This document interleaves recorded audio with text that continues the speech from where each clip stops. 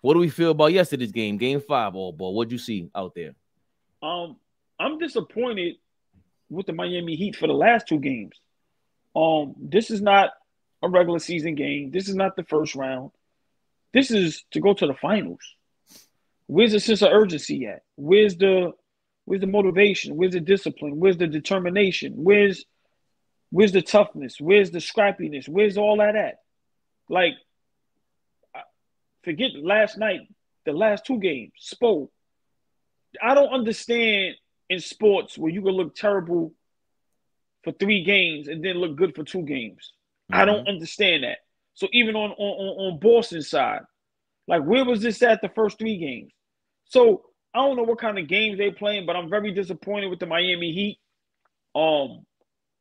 They playing a real dangerous game. And if they don't get it done tomorrow night, I'm guaranteeing they're getting blown off the floor, pause, in Boston for a Game 7. And Tatum will probably have another 50-point game. If they come back down from 0-3, I will have to retract my retraction for Jimmy Butler and for Spo. You cannot do that. That is not cool. I'm very disappointed. You're not going to tell me Vincent means that much to that team. Stop it. No disrespect to him, good player. I would love a player like that on my team. Could shoot, tough. But the way y'all playing, Jimmy Butler and them on the sideline, like I said, no sense of urgency, like everything is all right. You better get it done tomorrow.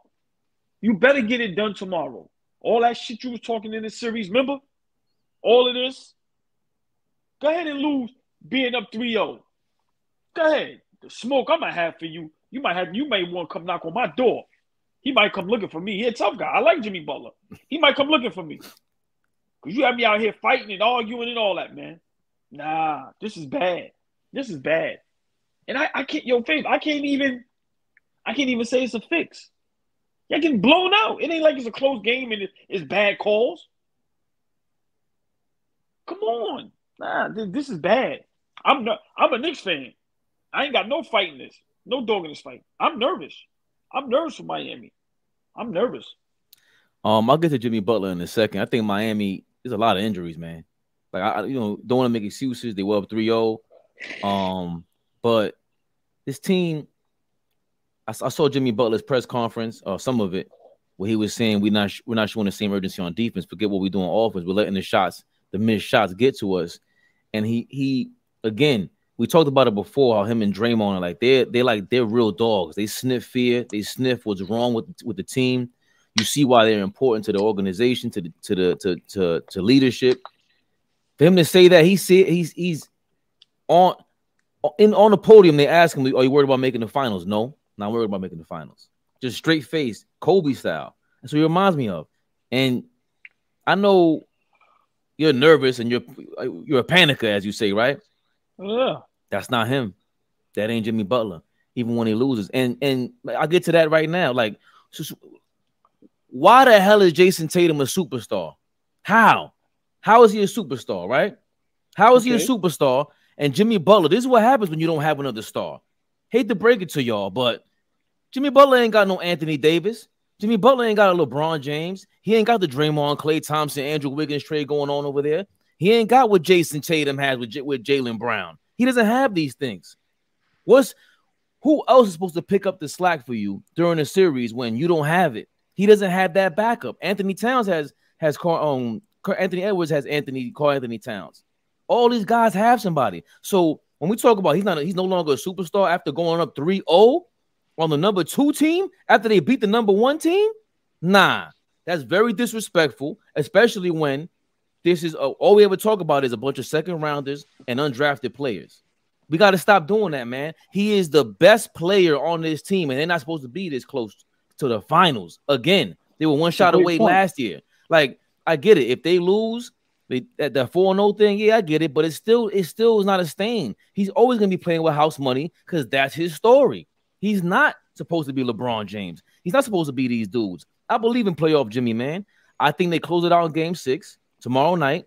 Jason Tatum and these guys, I don't understand why they're not imposing themselves, but he's going to have to.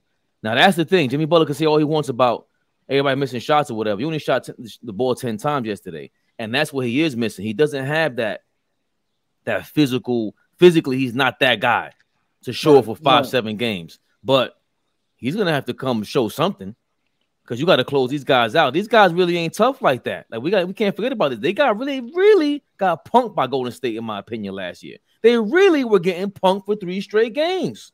So they got to somehow get back in that bag. Well, that was a great take, man. Applaud you for that. Like, you made some great points. I'm gonna disagree with you with them not being tough. Golden State, let's be realistic. They've been there 5 times, bro. When you got Clay, Steph, Draymond, Wiggins, the way Wiggins was playing defense, and let's not forget, Poole was outstanding last year. So Boston is lucky they won 2 games. So I'm not going to say they're soft. Al Horford ain't soft. Marcus Smart ain't soft. Rob Williams ain't soft. Even the other Williams. Jaylen Brown ain't soft. I don't think Jason Tatum is soft. To me, they're just inconsistent. They're clearly the better team. I'm a big Jimmy Butler fan, only because nobody gives him props. I'm like I keep telling people, give him for 5 years a nucleus like everybody else. Let him hop and skip and go to the best teams. And then we can say, okay. But as of right now, nobody can do what he's doing with this roster. Like, so what it is against Jimmy with people, I don't know. But once again, I think to be superstars, some people is going to be a superstar for different reasons. But let me get back to what you said. If they lose being up 3-0, that's bad. There's no way around that. I'm sorry. Will he lose his superstar status? Maybe. But I'm looking at Spoelstra and him very different. You cannot be up 3-0 in the conference finals, and you need 1 game to go to the chip, and you let these guys come and win 4 straight. No. That's a problem. But